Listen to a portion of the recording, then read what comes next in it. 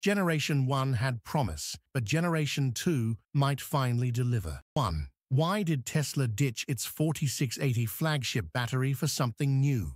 According to multiple industry insiders, the upcoming Model 2, Tesla's long-rumored $10,000 electric car, will not use the standard 4680 battery cells currently powering the Cybertruck and select Model Ys. Instead, Tesla is preparing to launch a next-generation version, 4680 Gen 2. Although revolutionary when first introduced, the 4680 Gen 1 battery has faced 3 critical limitations that made it unsuitable for compact mass-market vehicles like the Model 2. Second, there's the issue of size. The large 46mm diameter and 80mm length of Gen 1 cells work well for trucks and SUVs, but are too bulky for smaller EV frames. Gen 2 reportedly reduces overall cell volume by up to 30%, with new form factors better suited for compact platforms without sacrificing energy density.